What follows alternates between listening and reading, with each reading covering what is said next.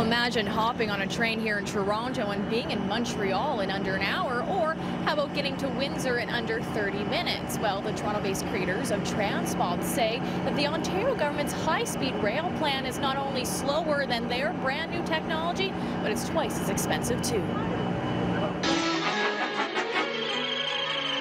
It's an idea that may seem like it's a millennium away. Report to my office. Yes, sir.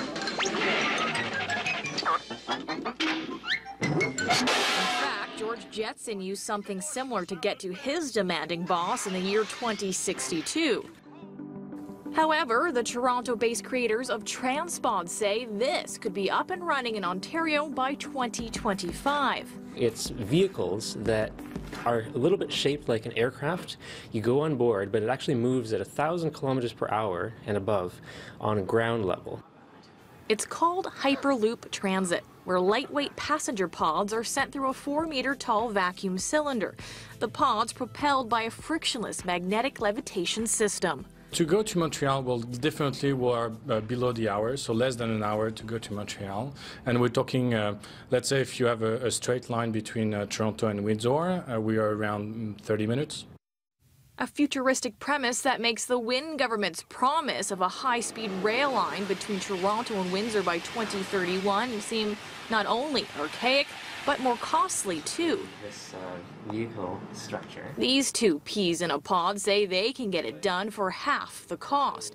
$10.3 billion for their Hyperloop line versus the government's $21 billion version. So you don't need as much land as for high-speed rail, so that's one example.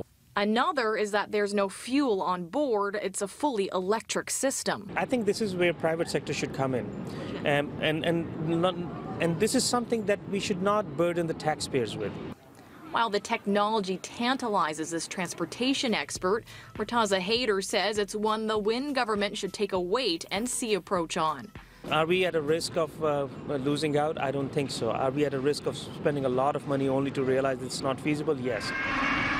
As for what moving along in a pod traveling at 1,000 kilometers per hour feels like, TransPod creators say it's more subway than rocket ship. You're just pressed into your seat a little bit, kind of like when you're on a runway on a jet. And the thing that's different here is that it just lasts for longer because you're accelerating to quite a high speed. And the price tag for consumers, well, the guys over at TransPod say the cost to get to Montreal would be less than the cost of an airline ticket at just under $100.